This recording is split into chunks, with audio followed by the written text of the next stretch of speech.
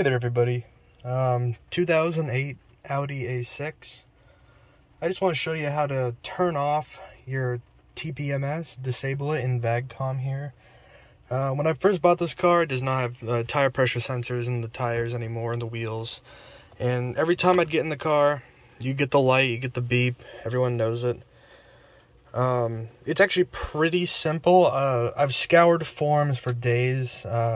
I'm new to coding with the vagcom, but it took me maybe an hour total to figure this out, and I just want to make a more instructional video because you can do it in 5 minutes or less.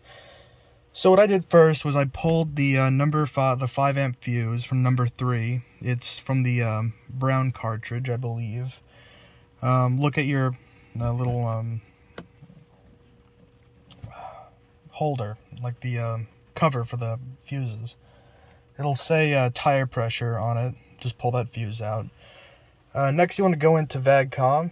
Go to select control module. Then I went into 17 instruments, coding, and then all you have to do is you'll see 0016 tire pressure monitoring installed. What you want to do is remove or subtract 16 from the first 4 numbers. I don't know why this isn't focusing. Alright, there we go. The first 4 numbers, 3073. It used to be 3089, I believe. And that is your tire pressure sensor code.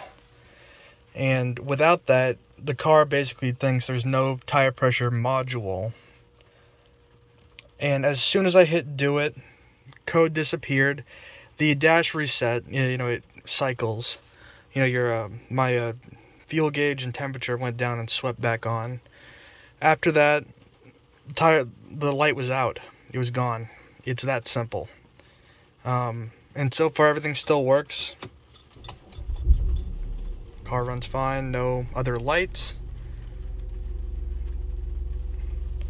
That's all you had to do. Very, very simple, very easy. Anyone with a vagcom and a computer can do this. And you get rid of that annoying fault. That's it. Thank you. Bye.